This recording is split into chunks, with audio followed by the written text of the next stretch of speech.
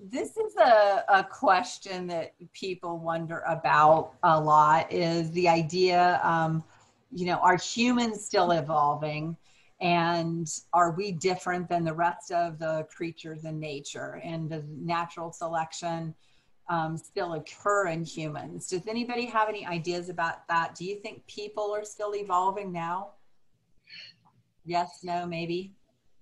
No. No, people don't evolve anymore? Yeah, they're still evolving.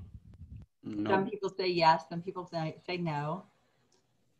I heard that your generation has some really weird stuff going on with your eyes. Does anybody know why that might be true? We Video look games, at technology, screens. stuff. Poisoning the water hole. We stare at a screen all day. Yes, I heard that, and so I wonder really how true that is. But I heard that it has been very different. Can anybody think of anything else that you can think of from maybe even the recent past, maybe 200 years ago or 100 years ago, that you think people maybe look different than they do now? Taller. Obesity. Well, yeah, people are just way bigger, right? They're taller than they ever were before, generally on average. They're larger than they ever were before on average. And if you don't think that's true, go to an old-timey museum and like check out the clothing. Has anybody else ever done that? Like looked at the shoes and the clothes? I mean, I went to the Holocaust Museum and those shoes are kind of small. Yeah, they were small. I went to this old museum in England. It was like about 1800s, and the ladies' shoe sizes were like tiny, like size 3 and 4, and maybe a big one was like a 4.5. And even the guys, their clothes were way smaller, like considerably smaller. And so, does anybody have an idea why people are getting bigger? Fast food. Well, Suppose. that accounts for Nutrition. that accounts for obesity, right? All the junk food, but the nutrition, you're right. The nutrition, with better nutrition, people just get to be bigger, right? They're just taller and they're bigger, and so you don't really have to go that far to see that natural selection is actually happening in people. There's a really good example of this if we look at milk. And so, you guys, human babies, are born to drink milk. They have this enzyme called lactase, and that is required to actually be able to digest the protein that's in milk, the lactose protein that's in milk. And as you get older and older, that lactase gene is supposed to turn off. In the past, it always had. But if we look back a few generations, there appeared to be a group of people that acquired a mutation, and that allowed their lactase gene to stay turned on. And so the people that had that mutation, then they could utilize milk and they could utilize dairy products for food. That's huge. When you can have, a cow and every day go out and get some milk and then turn that into other food to eat, that really increases your diet quite a bit. And so people who had that gene then, that mutation, they were just better nourished than everybody else. That gene appears to have arisen from somewhere in Europe. And so a lot of Europeans first are the ones that were noted to be able to start drinking milk and using dairy products. And more of their children then survived because they were, healthier. They had more food to eat. And individuals with that gene just did better. And so that's an easy example to show that, yes, natural selection is happening in people. And now it's sort of interesting. A lot of people your age, all of a sudden you can't really drink milk, or you don't like to drink milk or dairy, or you have some bad side effects if you drink milk or dairy. Is anybody in our class actually lactose intolerant? Like, you can't drink milk? Does anybody get an upset stomach after they've had like maybe a big cheese pizza? Dude, I Not can the drink. whole, not I the can. whole pizza, just some pizza, some cheese Yeah, with heartburn. something with a lot of cheese in it. I can Yeah, eat one of those sometimes. little baby bells and be done for the rest of the day. Like you don't feel well or you're full. It upsets my stomach and makes me like go to the bathroom all day. That's what happens when you're lactose intolerant. And so it just happens to be that piece of cheese, but and different products work on people in different ways. Some people can drink milk all day long and it doesn't bother them at all, and other people can't have even like milk in their coffee. It really bothers them. So lucky for us, there is a little tiny pill you can take. It's actually that lactase enzyme. It's in a little pill, and just before you eat dairy, you're supposed to take that lactase, and then that lactase breaks down the protein that's in that milk, and then you don't get sick. So that's available. It's really inexpensive too. I don't know. You can get It's like $20 for a bottle of like 45, I think. Yeah, you can get a lot of them. And so then people that know that this is an issue for them, they just, have that handy. And then if they happen to be out and they drink or eat something that has a lot of milk in it or dairy products, then they just take a pill. You're supposed to take it right when you start to eat. But I think that's a really good example then where, dairy is part of a lot of people's diet. They have dairy, morning, noon, and night. Well, 200, 300, 400 years ago, that would have not been the case. Only babies were able to actually get nourishment from milk. And the rest of us, as you got older, as little kids grew up, they couldn't drink milk anymore. So let's talk about how do we get new organisms. And so the process of getting new organisms is actually called speciation. I believe this diagram is one, I know it's in your homework. I think it's on one of your quiz questions too. This is the idea. This is one of the ideas about how new species come to be. This is called allopatric speciation. And this is saying that there used to be a single population here, and then something happened where those two populations became isolated from each other. And then over time, they diverged from each other. You can see this little fly or whatever it is, insect became yellow and this one became orange. That's because of the kind of food that they were eating, right? This one had yellow fruits and this one had red fruits. That's just a far-fetched example. And over time that they became so different from each other that if you put them back together, they cannot interbreed. So they are now considered to be two different species from each other. And this geographical isolation can happen in a lot of varieties of ways, right? It could happen from, something, very dynamic like a volcanic eruption or a glacier or a flood or a mudslide or something like that. It can also happen because of people. Can anybody think of anything that people could do that could separate organisms from each other so they couldn't get back and forth to breed or mate? Can anybody think of anything? Destroying their homes. Yeah. Building developments. Very good. Habitat destruction. So, there's an intact forest in the first picture. Let's imagine that we go through that forest and put like a 16-lane superhighway in it like they did in California. Well, that's exactly what happened in California. There are a handful of mountain lions that are sort of trapped near Hollywood. Every once in a while, one of them tries to go somewhere else, but normally it gets hit on the highway.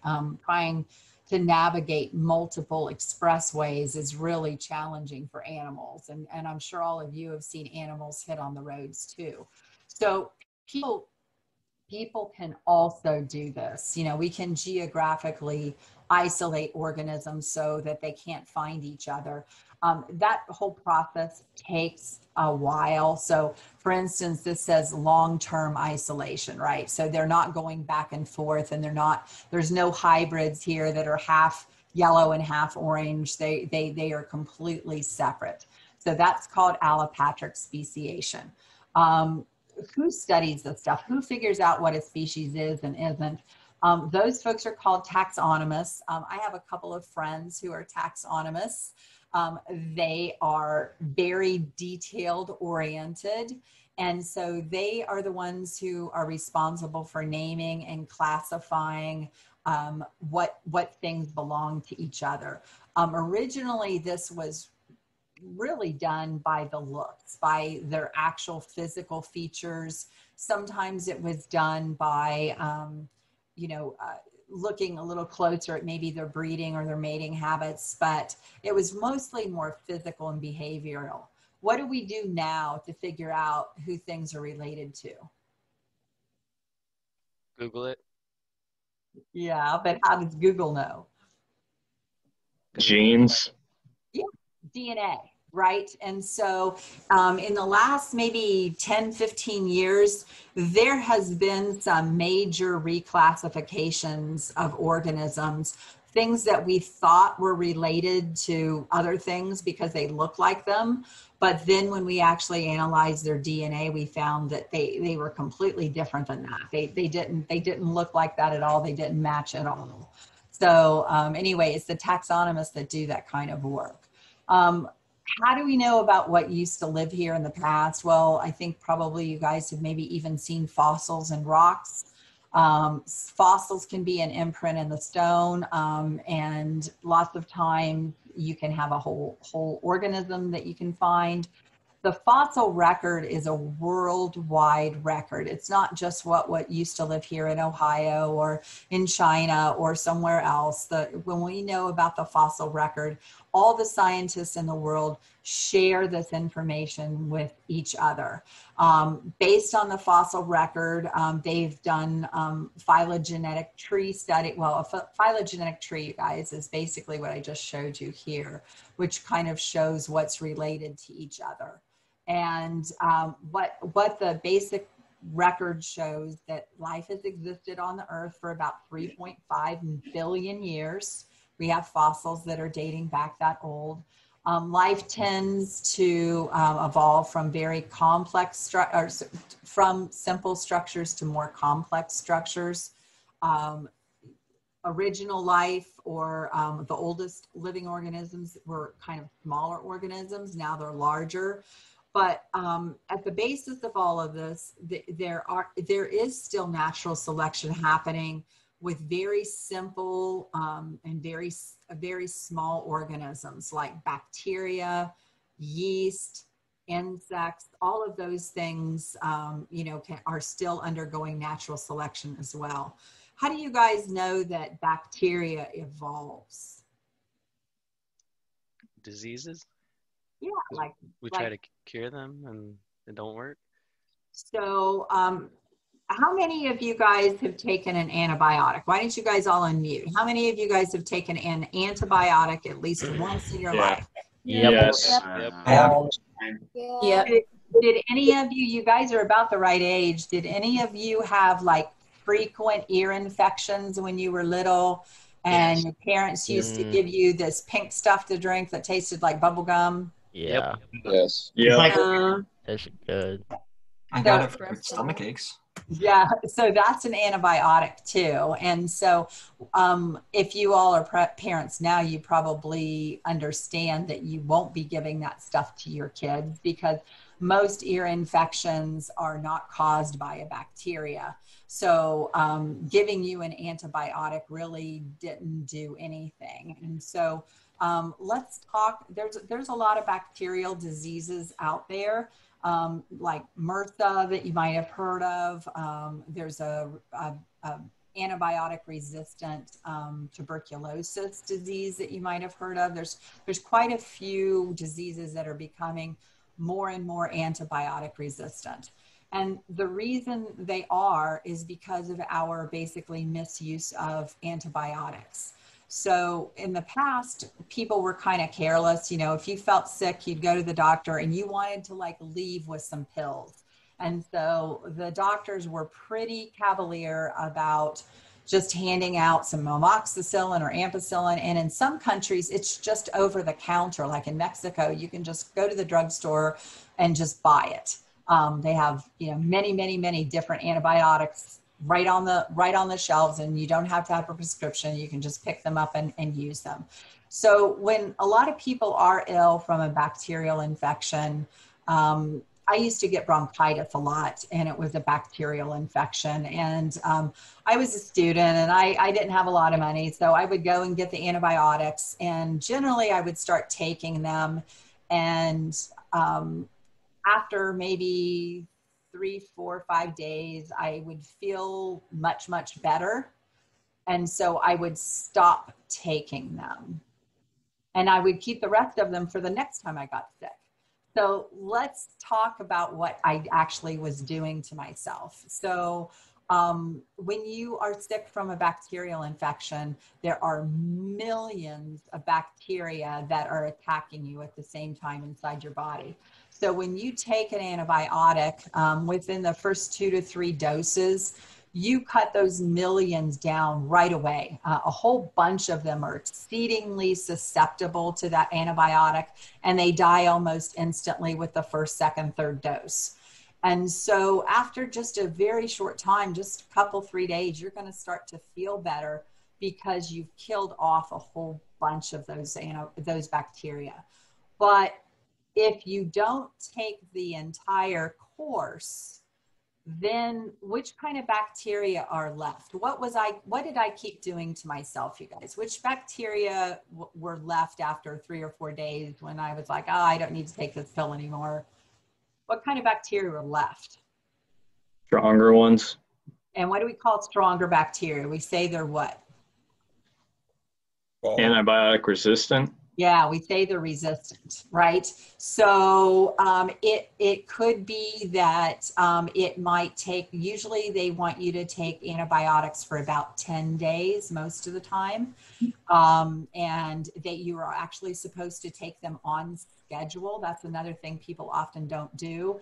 And that's because those bacteria are replicating every so many hours.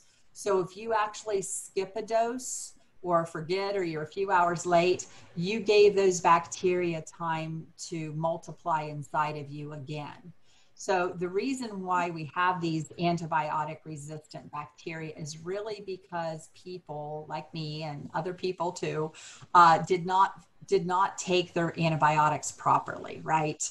And so there are many, many antibiotic or resistant bacteria out there right now. And so instead of giving you something very safe like amoxicillin or ampicillin, they have to keep developing stronger and stronger antibiotics. And there are some bacterial infections that they can't cure.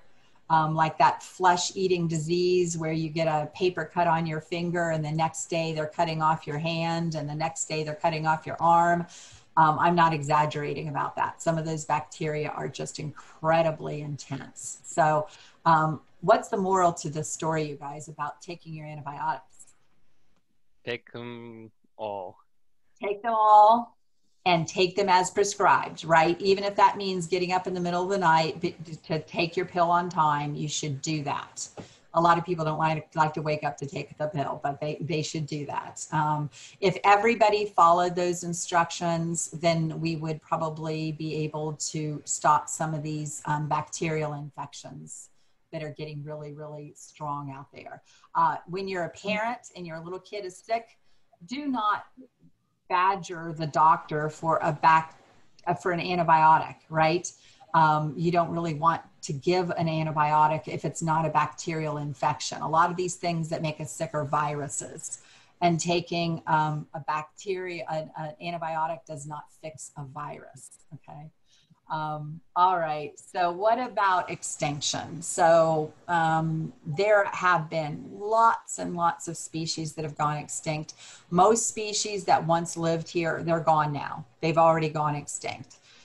Species tend to last between 1 and 10 million years, and then for whatever reason they go extinct. And biological diversity currently right now is being lost at a really fast rate. So here's a quick YouTube video. I don't think we'll watch it all. I'll just click on it and you guys can watch part of it. These are species that have recently gone extinct.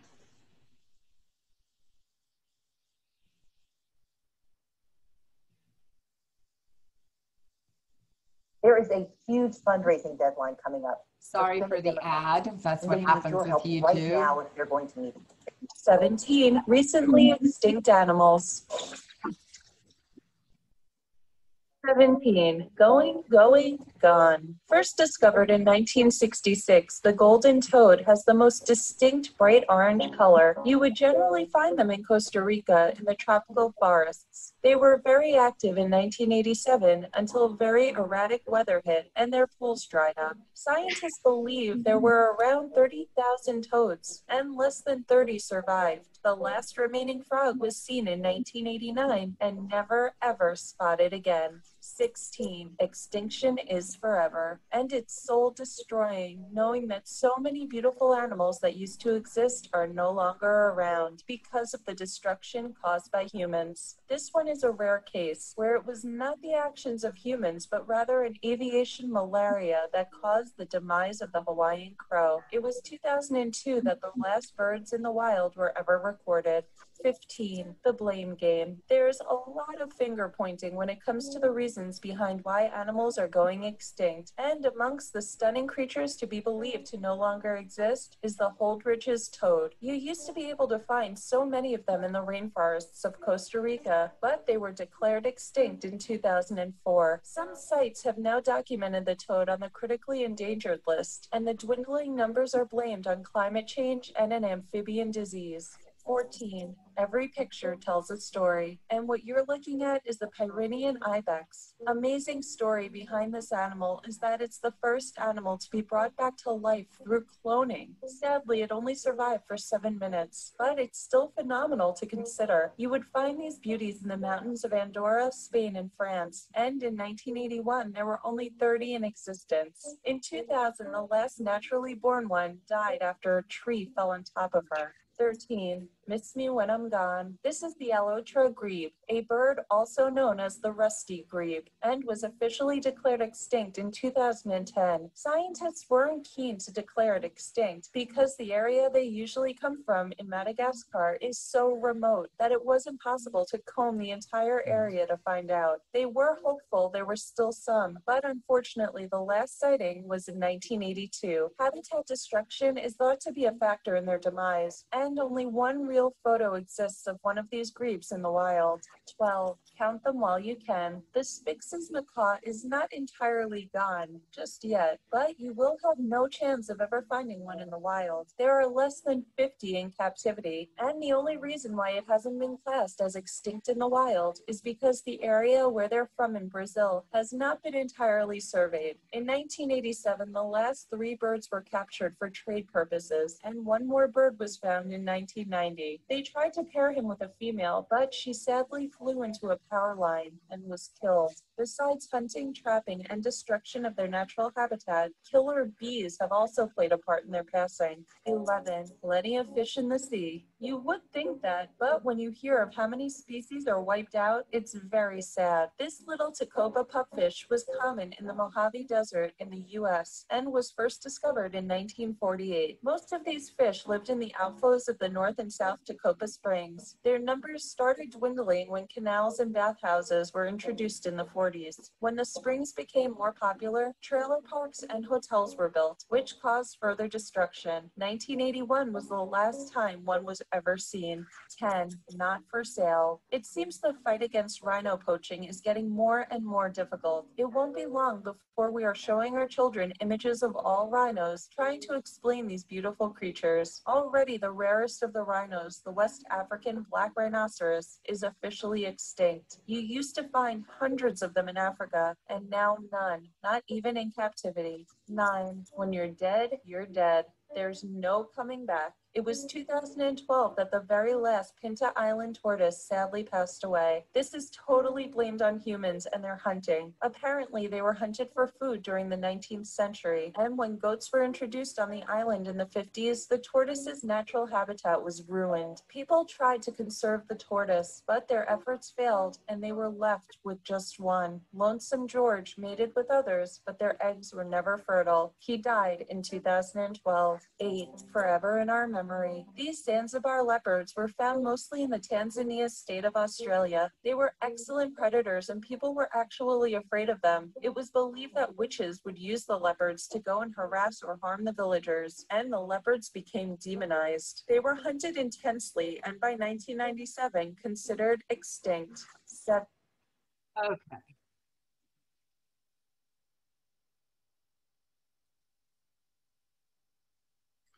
So I think that you guys get the idea, right? One or two reasons. What did they keep talking about with a lot of those organisms that are dead, you guys? What are one or two that you remember over and over them saying? Extinct is It was the permanent. human's fault. Habitat destruction, right? You know, people doing things to their habitat or hurting them or killing them, eating them. So, you know, we have lost a lot of species in recent years, and some of the species are more extinct to going, some of the species are more easily vulnerable to going extinct than others. If we have a really fast, rapid environmental change, then the species can adapt.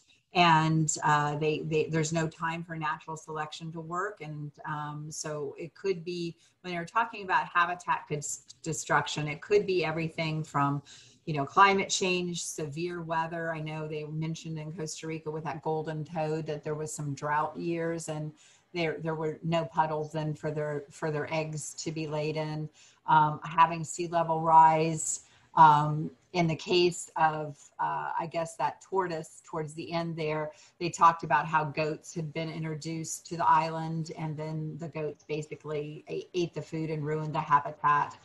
If the population's small to start with, there's not very many of them, then that might be a population that's at risk. If the species is really specialized, maybe only eats one kind of food or only pollinates one kind of plant, then that species is more vulnerable as well. An endemic species, that's a new word for a lot of people, that word endemic. It means that it only exists in a certain specialized area. Anything that only lives in one kind of area, that's always going to be prone to extinction. And a lot of times these endemic species, that's a Hawaiian petrel, it's another native Hawaiian bird. It actually nests on the ground. So when people's cats are out and about or pigs are out and about, that doesn't give that bird a very good habitat anymore. These endemic species tend to have a pretty small population to start with. So there is always some species going extinct. That's called the background extinction rate. That's just, you know, normally happens pretty slow. We just lose one species at a time. But there have been several mass extinction events where at each one of these mass events, we've lost 50 to 90%, 95% of the species each time. That's a huge number of species to die off. We can see this in the fossil record. There have been at least 5 of these in the Earth's history where there were a whole bunch of species and then they just disappeared. About 250 million years ago, a whole bunch of species went extinct and we don't really know why that happened. That's considered unknown. The best event that you all are thinking, and you're probably thinking about dinosaurs, that occurred about 65 million years ago. And the best guess for that was this giant asteroid that hit the Yucatan Peninsula, and it caused all kinds of climate issues to rapidly take place. And that's the best guess for what happened to those dinosaurs. we humans, we are in the process of the 6th mass extinction event. Here's a whole list of things that people do and have done, some of which you just saw in that video. Biodiversity, when we lose these species, we need to keep organisms for their food, their fiber, their medicine, and all the ecosystem services like pollinators that they provide. And so biodiversity loss directly affects humans. A lot of people think that it doesn't. It's like, oh, what difference of that little fish or that little crow, what difference does it make if that went extinct? Well, everything is interconnected. I think it was Aldo Leopold, I think, who said about to keep every cog and wheel is necessary to make sure that the ecosystem works properly like it's supposed to. There's this new idea, and you heard a little tiny bit of it in that little YouTube clip. There's this idea that we could bring extinct species back. These are a few of the candidates that people are looking at, including the woolly mammoth. Has anybody seen that nature show on the, I think it's on the Discovery Channel, about hunting for woolly mammoth DNA? Has anybody watched that? You guys haven't seen that on I don't video? think so, no. So the idea is now through DNA that if we can, it's really just like Jurassic Park, everybody. If we can find some of these extinct organisms' DNA, we could insert that into a living relative. So for the case of the woolly mammoth, we could insert that into an African elephant and take her DNA out of the egg, put the woolly mammoth DNA into the egg, and then that African elephant would give birth to a woolly mammoth. Technologically, we know how to do this. The issue is finding viable DNA that's not dead, DNA that is still active enough to be able to do that with. And so there are, lots of people doing this research, lots of shows, and there's a National Geographic magazine cover about it. I wonder what do you guys think about that? I have a question. Yeah. So how can you bring back something that's already extinct? Like you can't, how can you find the DNA? So in the case of the woolly mammoth, what they're doing is they're going to like ice fields where the glaciers are starting to recede, and they're looking for intact woolly mammoth skeletons that are frozen, and with the idea that probably some of the DNA in the bone tissue will still be alive, will still be functioning. I shouldn't say DNA. DNA is just a compound, it's not alive. But that there will be viable DNA, there will be cells that have been frozen that they could extract from that. And so that's what's on the Discovery Channel, these people running around trying to find half frozen or mostly frozen mammoths, and then looking for tissue because their skin is still there, their hair is still there. The whole animal in some cases is just frozen. So. And also, if they like, okay, let's say they, find the DNA and they're trying to, recreate or like, trying to bring them back. So wouldn't that like, mix the animal? Like, wouldn't it be like, half whatever wasn't half the new thing they're mixing it with? So what they do is they take the egg from the living, from whatever organism is going to be the mom. They extract the DNA from that egg, and then they insert the DNA from the other organism. So no, it would be, the egg is going to be, entirely that organism. And that's the idea about how they could bring these things back. Technologically, they can do this. I don't know if you guys know this, but you can have your dog or your cat or your pet horse, you can have them cloned. So the technology is available to clone animals now, and people are actually that have too much money, they're actually paying to have their pets cloned. But with these animals that are extinct, so here is some of my questions for you, and I'd like you guys to think about it and unmute and let's have a conversation. Where will they live? What kind of life will they actually have? Would you pay money to go see these extinct species? Like, would you go to a Jurassic Park and pay? And then this process, you guys, takes a lot of money and a lot of research.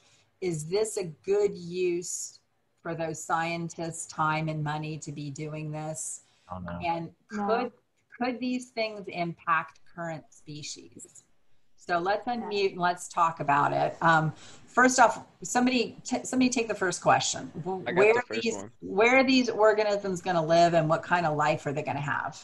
If they were to, the way that I see it at least, is if they were to clone these species, they would have to get a whole lot of information about the time period that they're living in and what the environment was. So they would have to create an environment for them to live in. They wouldn't, the way that the world has changed, I don't believe that a species from millions of years ago would be able to immediately adapt to the conditions of the planet now.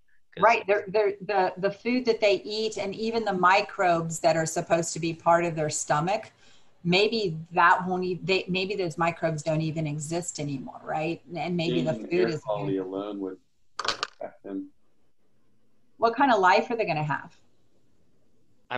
It would definitely be a captive life, because like I said, they would have had to create an environment, and with something like that would be seen as an experiment. So they would want to find every last bit of data they could while they have this creature alive. So they would be pretty much just put them in a space that we made so we can study them before they die.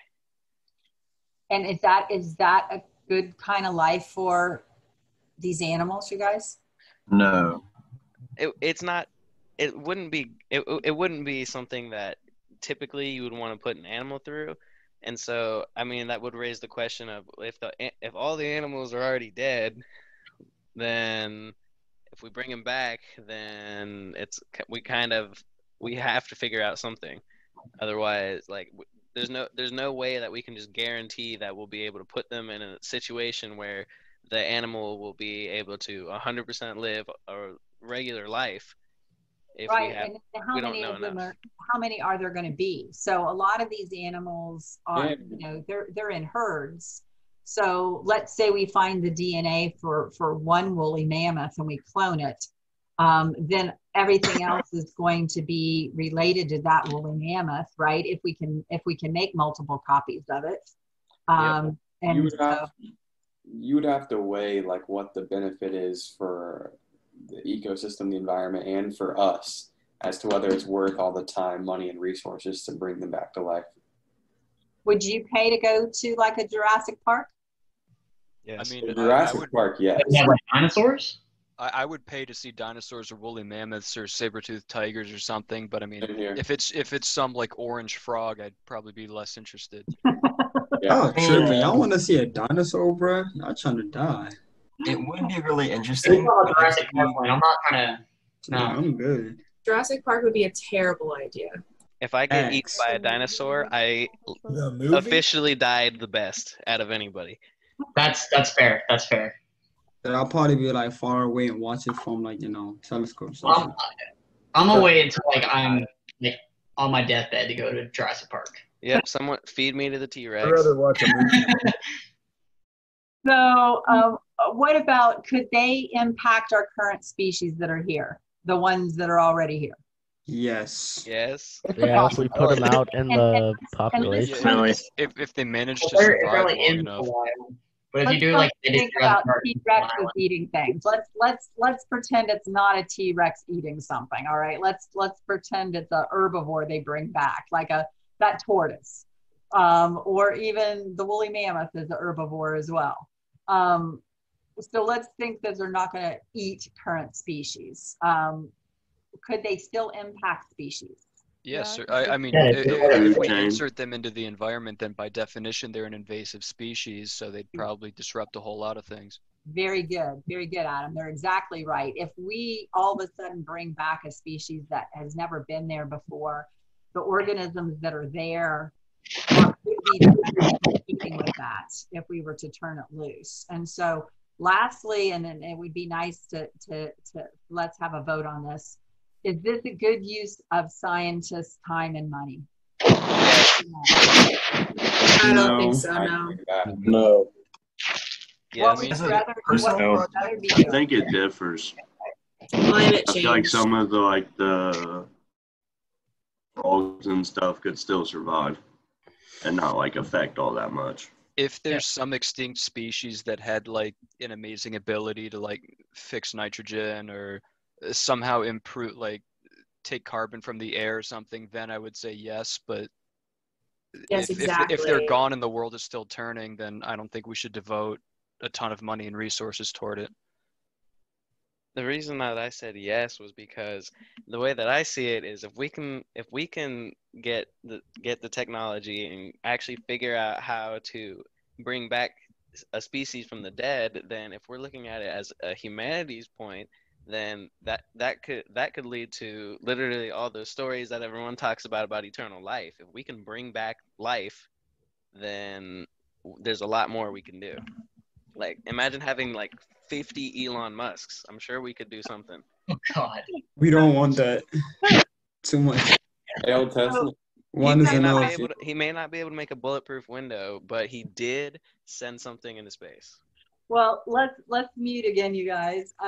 You guys had some very good ideas about this, and some of the things that you brought up, these are the same sort of ethical discussions that a lot of these scientists are having now.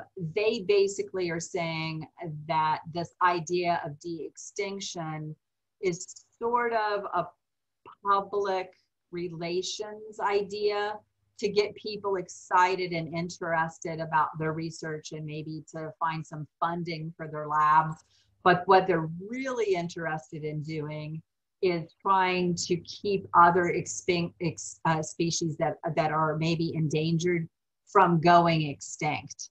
So the same exact ideas of the research that they're doing about how to bring them back, that could be done with living things, right? So cloning to make more of one species so that there are enough of them. That'll give them an opportunity then to maybe come back over time. But this goes on and on. There's a lot of ethical things about it. Even a lot of people, I'm sure everybody in our class has probably visited a zoo at some time. But a lot of people don't think zoos are very ethical. A lot of species don't do well in captivity. They really don't. Even if they're given all the food and special habitats and whatever, at the end of the day, they're not as well off or as healthy in captivity as they would be in the wild. And so I just wondered what you guys would think about the extinction, and you guys had a lot of the same ideas that I did too. So as far as studying ecology, and the rest of this chapter really sort of is about ecology. When you say that, and I'm an ecologist, I do restoration ecology. I'm looking at the study of organisms and their environment. And so you can't really study the ecology of anything without studying evolution as well. They go hand in hand. If we look at the biosphere, what is the biosphere? It's all the living things on Earth and where they live. It's their habitats and all the living things. And what do ecologists study? We actually look at relationships, and sometimes they're at higher levels than you would think. These are some of the levels of ecological study. I mention that because some of you might maybe even be inspired to become an ecologist. If you study organism, if you're an organismal ecologist, you're going to study a particular organism. Like Jane Goodall studied chimpanzees, right? If you study population ecology, then you're going to look at population changes How many individuals of males and females are there? Are the populations increasing or decreasing? If you study community ecology, you're going to really look at the patterns of the species in that entire community. So we can see on the bottom picture, there's a coral reef there. The same sea turtle is going by. You know, it's interacting with those different kinds of fish and the coral. So that's really what community ecologists kind of look at.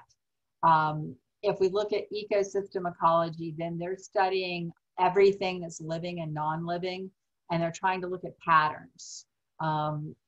People who study ecosystem ecology often will look at shifting plant and animal populations within that ecosystem. They might look at changes in the environment as far as temperatures and precipitations within that area. If we look at landscape ecology, this is really looking at a larger area and trying to figure out why certain populations and communities live sort of where they live. How did they come to be there? The fact that they're there, how does that actually change the landscape a little bit? And so that's what they're studying. A habitat is the environment where an organism lives. It includes all the living and the non-living elements that are there.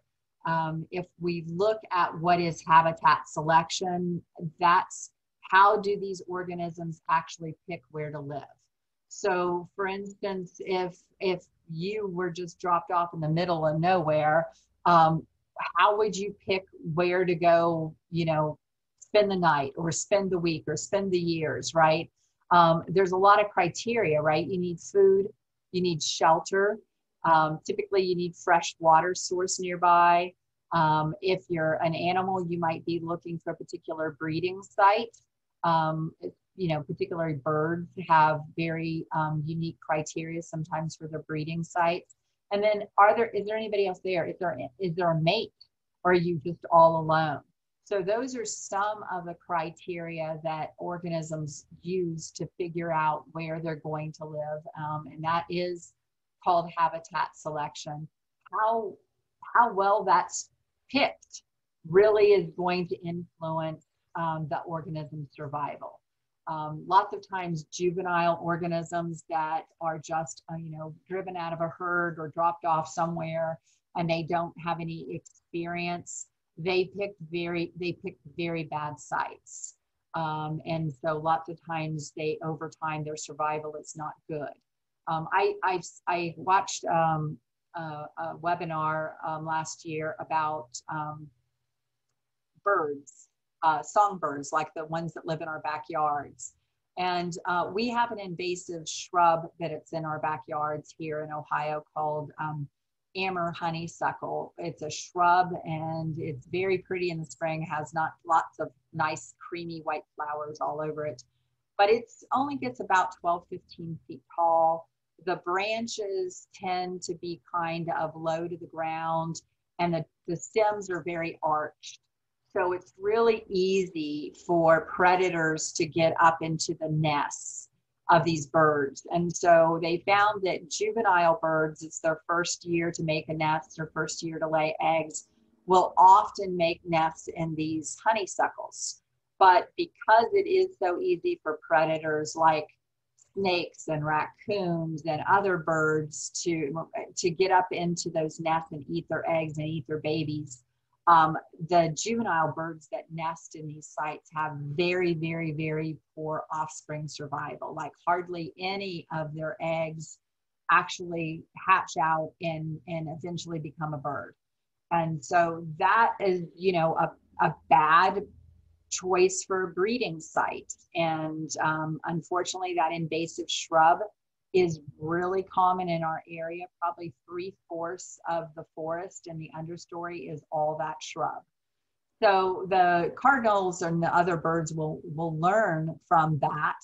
And so then if they get another opportunity for breeding, they will pick a tree. They won't make another nest in that site. But sometimes organisms only have one shot, right? They're short-lived organisms. if they don't reproduce that first year or that first attempt, then they just die and they never get a second chance. So there's a lot of things that are interesting about habitat and site selection. Some of that has to do with disturbance too, right? How close it is to people. A niche is that organism's role in the community, its actual function in the community. So here's a picture of that little Aki, and it looks like it's picking something out of the bark. If an organism has a very special role, they're considered to be a specialist, they have a specific niche in that role, in that group.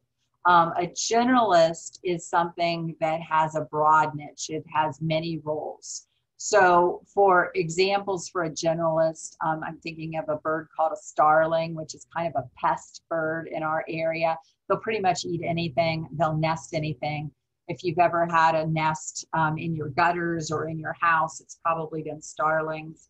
Think about where rats live, right? What do rats eat? They live everywhere. They eat everything. Coyotes are becoming frequently more common in Butler County, in our area. And they're considered a generalist because they will eat and hunt and eat lots of things. So all of those things that are considered to be generalists tend to have pretty large populations. They tend to be very resistant to extinction because they can just, if something that they used to eat goes extinct, they can just find something else to eat. And that's not so true with these specialists, where they have a very special diet and a very special place to live, and they're always on potentially going to become extinct. As far as the population size of individuals at a given time, it can increase, it can decrease, or it can totally remain the same. A good example of this is passenger pigeons. And they're an example of huge population decline. One of the pictures I just showed you about de-extinction, it had the passenger pigeon. The last live passenger pigeon was actually at the Cincinnati Zoo. This was once one of the very most abundant birds in North America, and now they are extinct. And so that's a picture of 19th century hunting and of pigeons in Iowa.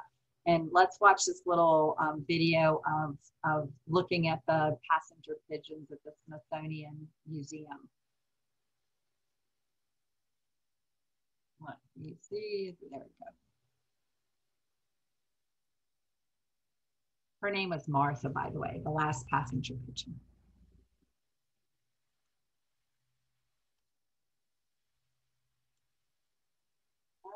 Let's see. Welcome to the Division of Birds. Thanks. The Smithsonian has one of the largest collections in the world, open to scientists from all over. Anyone who wants to come and study birds, they can either come here and work with us, or we can loan the specimens to them. One specimen stands out above the rest. Oh my God, you're kidding me. That's Martha? This is Martha. For a pigeon fan like Lucian, this is like seeing a movie star, the very last passenger pigeon. She died in Cincinnati Zoo at 1 p.m. on the 1st of September, 1914. She was literally alone for about 4 years before she died. And we knew at that time that there were no other ones in the wild. So this is one of the rare cases when you can actually place an exact time and date on an extinction. Today, Martha sits for posterity beside her companion, appropriately named George, a fellow passenger pigeon who died long before her. Hundreds of years ago, passenger pigeons were estimated to be about a quarter of the total bird population in the United States. A flock a mile wide, flying 60 miles an hour, can take days to pass overhead. So where did they go? The story really is not a simple one. There are a lot of factors involved with any extinction. In this case, there was a lot of market. They were easy targets because they occurred in these large flocks of over 1 billion birds. A hunter could go and collect thousands at a time without, really having to try that hard. Passenger pigeons became a staple of the American diet. By the end of the 1800s, millions were being shipped back to cities in the East. Another natural fact sealed their fate. They didn't lay as many eggs as other pigeons. It's easier to weigh them Yeah, that way, right? yeah. The biology of the passenger pigeon was such that they really relied on those large flocks for a couple of reasons. One was protection from predators, there's safety in numbers, and they didn't have to lay a whole bunch of eggs to reproduce. So in a matter of just a few decades, we're just all gone. Once a species is gone, no amount of wishful thinking can bring it back. Birds still go extinct, but the loss of the passenger pigeon made people take notice. It prompted the very first legal protection for migratory birds.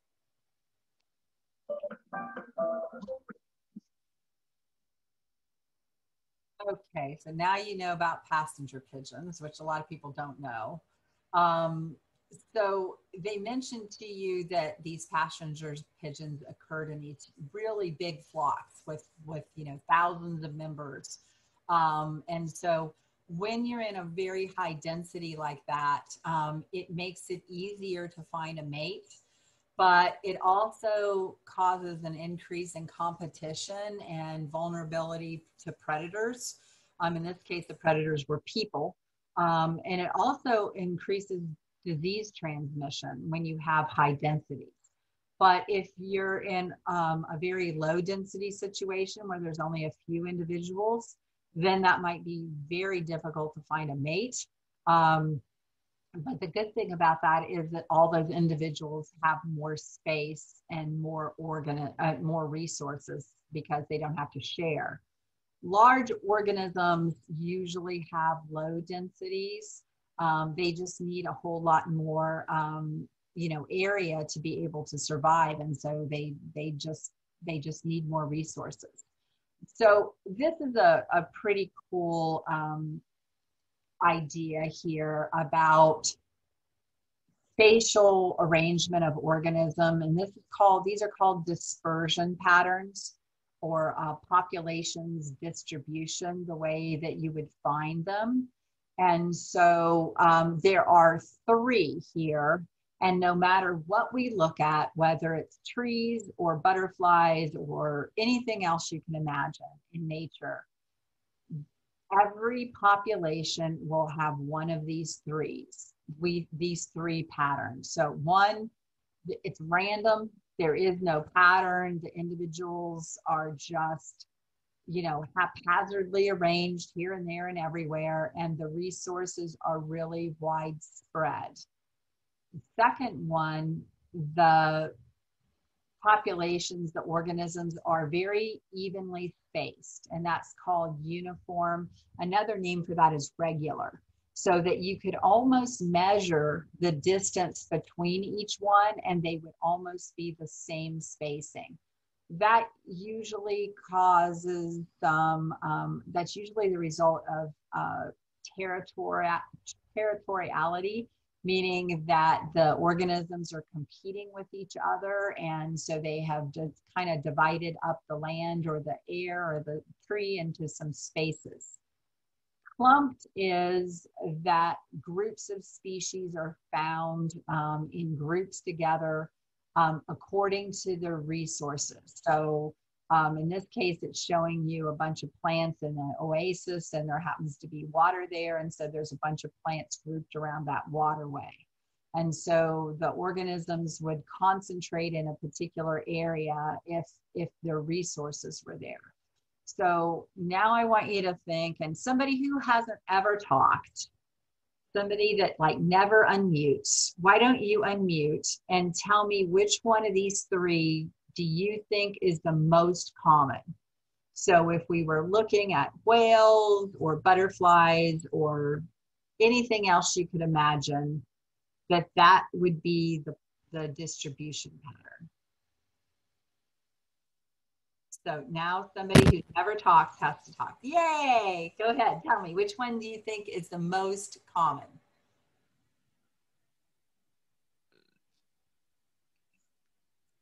Third one? Go ahead. We can hear you. A third one? So you think clumped is the most common? And I'll first off tell you, yes, you were 100% right.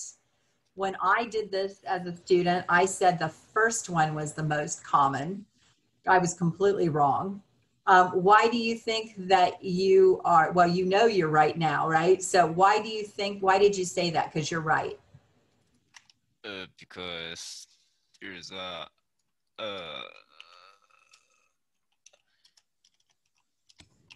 honestly, I think that's the most common because I saw there's deserts everywhere on the pictures.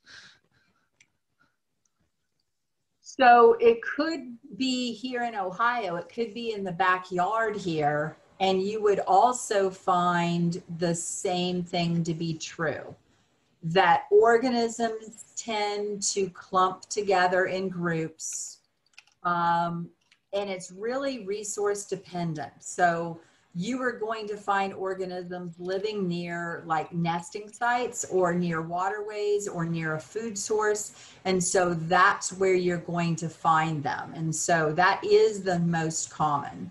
So somebody else, now you've got a 50% chance of being right. Good job. Somebody else who hasn't ever talked yet, because there's a bunch of you on here and I never hear from you. Which one do you think is the most rare, that you hardly ever find it? Uniform.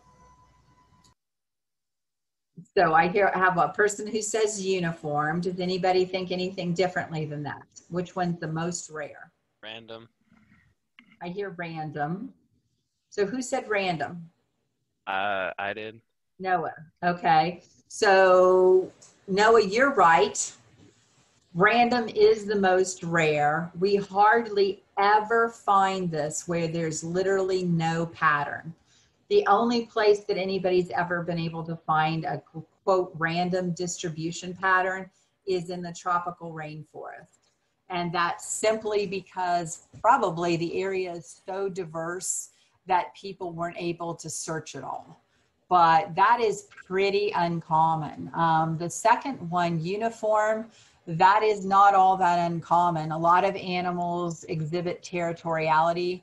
And there are even some plants that do that as well. They actually have a toxin in their roots and it keeps other plants from growing near there. So anyway, I think that's kind of neat. So no matter, again, whether you're studying, you know, the sea turtles on a coral reef or you're studying the birds that live in your yard, you can very quickly figure out their population distribution if you just see where they are.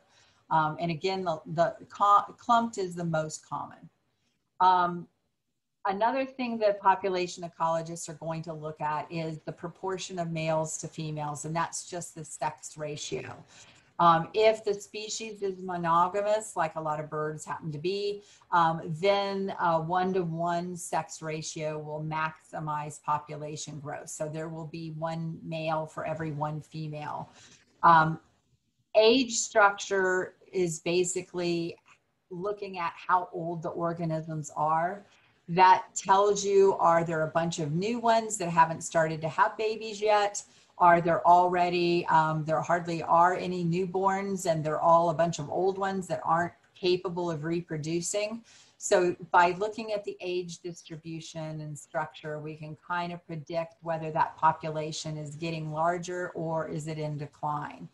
And species, you know, some species do continue to grow as they age, like a tree.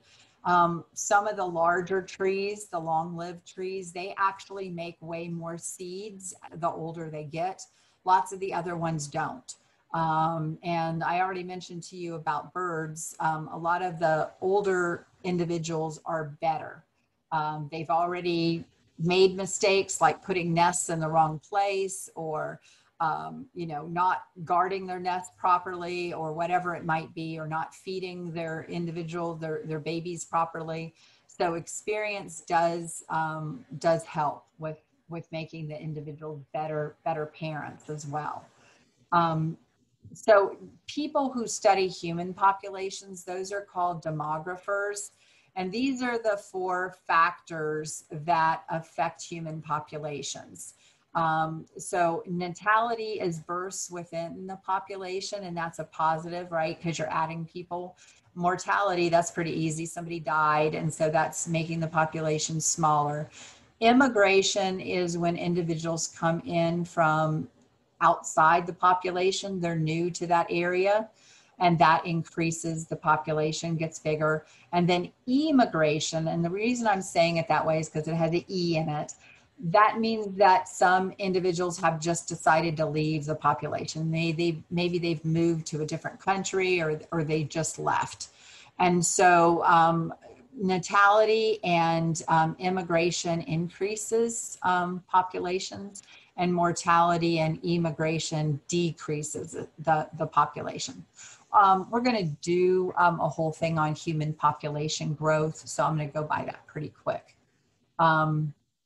So if we're looking at population growth calculators, the natural rate of increase will basically be the birth rate minus the death rate. That's how, whether the population's increasing or decreasing. And so how fast it increases or decreases, we add in then the emigration and the immigration to that. And that's always reflected by a per 1,000 individuals per year. And so we can look at different populations and figure out whether they're getting larger or smaller. That growth rate is usually expressed as a percentage. And that allows us then to compare populations of different sizes. So, you know, we might have a population of 2 million people or 2 million organisms and a population of 500. But if we figure out their growth rate as a percent, we can know right away whether that population is getting larger or it's getting smaller. So this curve is going to be something that you're going to see for quite a few things. This curve is called an exponential growth curve. The population is increasing by a fixed percent. People also call this a J-shaped curve. I suppose if I was really bad at drawing a letter J, it might look like the letter J. And so when we have these exponential growths, it usually happens in nature. If we had a small population to start with, there was not very many competitors, and there were ideal perfect conditions. So that bird that you see there, that is not the passenger pigeon because she's extinct. It's a different kind of pigeon. But in this particular case, they followed that pigeon, and you can see that the population just skyrocketed. Have you guys ever seen a graph so far in our class that looked like that? Population of humans? Yeah, the humans have an exponential growth curve right now. Exactly. So that's still considered to be a J-shaped curve. Now, these exponential growth rates hardly ever last. There are a lot of limiting factors that can slow down that reproduction and that growth. It could be physical, chemical, biological, something in the environment that's going to limit it. And so now we're going to talk about something called the carrying capacity. And this is a very big biological concept. This is the idea that there is a maximum population size of a species that a specific environment can sustain. And so lots of times the carrying capacity is calculated, especially, let's say, you know, out west where there's still wild horses. They'll look at the how much food is available. They'll look at how much land mass is available, and then they'll calculate, okay, this area can support 2,000 horses or 100 of whatever. And so trying to calculate the carrying capacity is something that's done lots of times in conservation. So we know how many organisms we can have in that particular area. I mentioned to you that those that J curve rarely lasts. This is called the logistic growth curve. Some people say it looks like the letter S. I'm not really seeing a letter S there, but I suppose. And the idea here is that those birds were having an exponential growth, and they reached their carrying capacity. And then eventually the population stabilized at some number. I do really like this graph because it's showing you the limiting factors as sort of like a big weight. So those factors are pushing down that population. They're causing that population to not grow exponentially anymore. There's a list of limiting factors that are pretty common. How many resources, are there temperatures hospitable everywhere? Usually not. Are there predators or parasites or disease that are going to cause that population to get smaller? And so most species have something like this, a logistic growth curve. Most species do not have an exponential curve. And so there's this idea about density and dependent and density independent factors. It's really kind of simple. The idea here is that there are these limiting factors that are influencing when the population has a high density. So typically, if there's a high density, then there's increased risk of predation and mates and disease. That would then turn and slow down the exponential growth, and we'd have a logistic growth curve. The environmental resistance has a really strong effect on bigger, larger populations. If it's considered to be a density independent factor, that means that it doesn't matter, the factor is not affected by density, how many there are.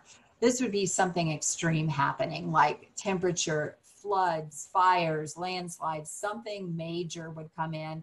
It doesn't matter how many organisms are in the way of a wildfire, right? A certain number of those are going to be burned up and killed because there's a wildfire or a flood or some extreme event. It didn't matter how many there were. And so that's why those factors are considered to be density independent. In either case, these things are restraining population growth. They're causing the population to stay smaller or to stay more stable. Carrying capacities can change. The environmental, the environment's always changing, and so the carrying capacity can change too. Humans could go in and do habitat construction or destruction, and likewise humans could go in and replant prairies and habitats and make the habitat better. People are always trying to figure out if there is a carrying capacity for people. And we have so far, we have this exponential growth curve. We keep increasing our carrying capacity. We have technology that's overcome a lot of limiting factors. Like if you live somewhere where there's no, you have lots of seawater but no fresh water. Okay, well, we have ways of desalinating the water and giving you fresh water. Think about all the really, really, really hot places people live and really, really cold places people live. Without technology, they probably wouldn't live there, right? They're probably not going to live in the middle of Saudi Arabia at 120 degrees if they don't have air conditioning. Or maybe they will, but there won't be very many people there. So we have used a tremendous amount of resources to make our life better. And so we continue to do that. So, here by increasing these carrying capacities for us, we have reduced carrying capacity for lots and lots of other species, right? We've taken their resources, we've taken their water, we've taken their food, we've taken their land. And so how might that affect our own long-term survival? If we keep reducing the carrying capacity for other organisms that are part of the ecosystem, how could that affect us? And I have one last slide for today. These are potential exam questions, which I don't usually pop up onto a lecture and give you, but I wanted you to start thinking about this. I want you to think of some ways that we have actually improved our carrying capacity for our species. What are some things we've done? Can we continue to raise our carrying capacity? And if we can, how are we going to do that? Because remember, we're going to have like 10 billion people here by the time you're my age. So how is that going to work out? What are the biggest limiting factors for our population today? What are the things that are slowing down population growth besides coronavirus? Okay. And overall, could the Earth's carrying capacity decrease? We know what we have today, but what could we have tomorrow or next year or 10 years from now or 100 years from now? Do you think the Earth's carrying capacity could be changed or can't be changed? So those are all, and I'm going to ask you at least one or two of those questions on your next exam. And so I really want you to think about it. I don't want you to try to Google an answer. I want you to think about our lecture today and what you've learned and what you think, and then write out your own ideas, okay? So that's all we have time for. There's only a little bit of this lecture left. So what I'm going to do is I'm going to record the rest of this lecture and put it on a YouTube video, and I'll upload that to our class. And then you can watch the rest of this lecture. Monday, we don't have class. And so I do want to try to keep us on schedule. So you need to finish chapter 3 this week or by Monday. And then I'll probably open the quiz up for chapter 3 on Monday, and then it'll be due on Wednesday. I think it's good for us if we kind of keep the same schedule. So does anybody have any questions about anything? Yes, no? Nope, I'm good. Nope. Okay, well, you guys have a really nice, good Labor Day. Work on your study guides and your homework. And email me over the weekend if you have any questions. I'm going to be around. And I'll finish this lecture for you in here in a little bit and post it for you, okay? Awesome, thank you. All right, you guys have a great time. Thanks everybody for participating. I appreciate it. Bye. Have a good one. Thank you. Bye. Have a good weekend. Thanks.